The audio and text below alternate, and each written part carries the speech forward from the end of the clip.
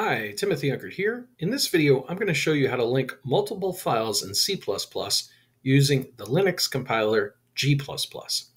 So the first thing I want to do to demonstrate this is create a function file. So I'm going to create a function file called function_file.c++.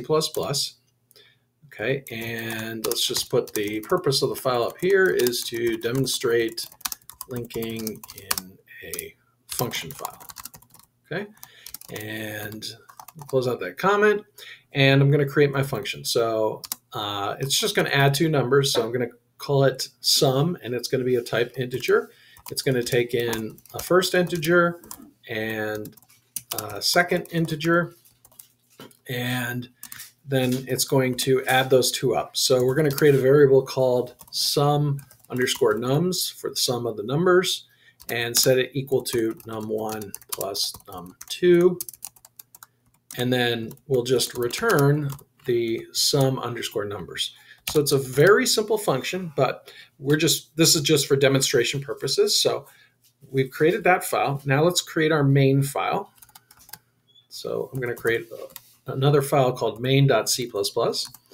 And I'll just put a comment in here that the purpose of this is to demonstrate linking two or more files and compiling them together. Okay, and I'm going to include IOStream header file, and I'm going to let the program know I'm using the standard namespace.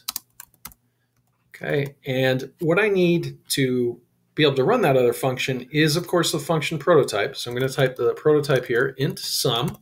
And if this doesn't make sense to you, I'll leave a card above. What I would do is check out my previous video on functions. Okay, so I'm going to create my function prototype. So I'll say int and then sum, the name of the function.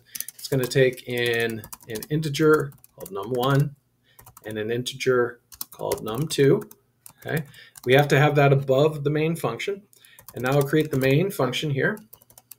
And within my main function, I'm going to create two integers, one called num1, the other one called num2.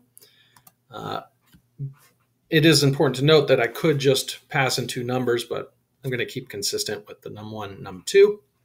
I'm going to say num1 equals 5 and num2 equals 7.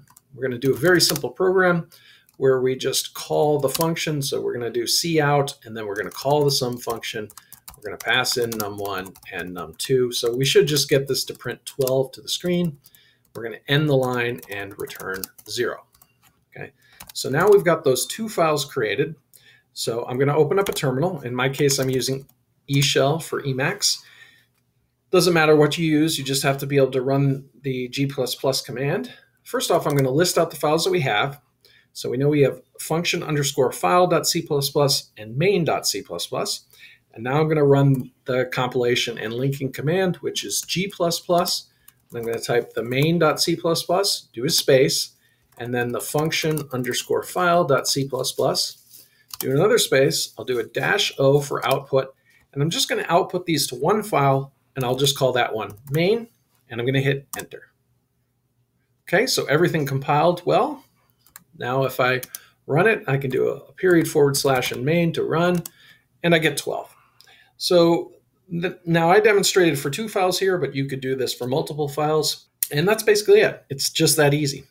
I hope you found this video interesting. If you did, could you please give it a like, as it helps get out to more people. I also want to thank you for watching, and I hope to see you in the next one.